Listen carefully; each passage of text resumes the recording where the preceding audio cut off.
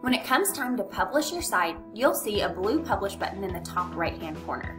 The very first time you publish your site, you'll need to name the web address. This is typically first name, last name, but needs to be something that's not taken, so you may include a middle initial if needed.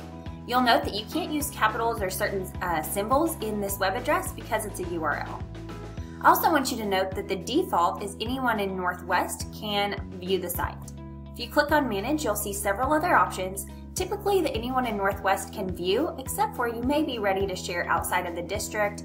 And in that case, you can look at the different settings here. So anyone can find and view the published version, or maybe you're not ready to share in Northwest and you just want to share with specific people, maybe a teacher or a parent.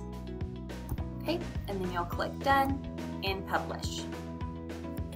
Now that I've initially published, I'll still need to go in and publish the changes that I have made as I go back in to edit my site.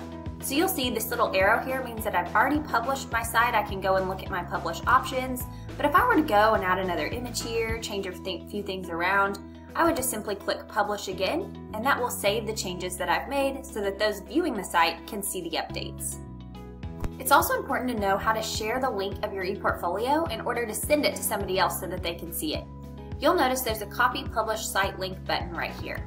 If I click on that, that will give me the correct share link, and then you choose Copy Link.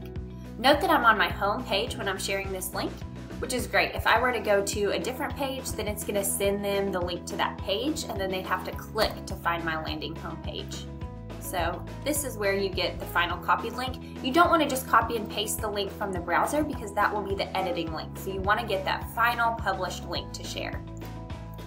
As you share your site, it's important to remember what to include and what to exclude from your ePortfolio. You'll definitely want to include the work that you're proud of, reflections, goals, awards, professional interest, even information about yourself, but you don't want to include specifics such as home address, phone number, student ID number, or any personal information.